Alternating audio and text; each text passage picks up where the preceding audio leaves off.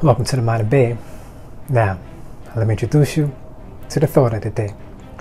Who's responsible? It's an understatement to say that humans have experienced a series of unfortunate events throughout their limited duration on Earth. These events, which can range from minor to major, depending on the perception of the viewer, have caused many inhabitants to question who, in fact, is responsible for what they've experienced on a daily basis. In most cases, many people look for answers outside of their own range of knowledge and intellect to bring solace to these stressful ordeals. When a child is born with deformities, who is responsible? When countries war with one another, who is responsible? When humans enslave one another, who is responsible? When a woman is raped and impregnated with the seed of the rapist, who is responsible?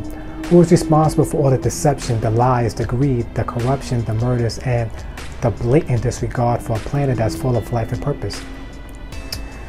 Is it that the humans who inhabit this earth are actually the ones responsible for all the incomprehensible atrocities that have plagued mankind since their inception?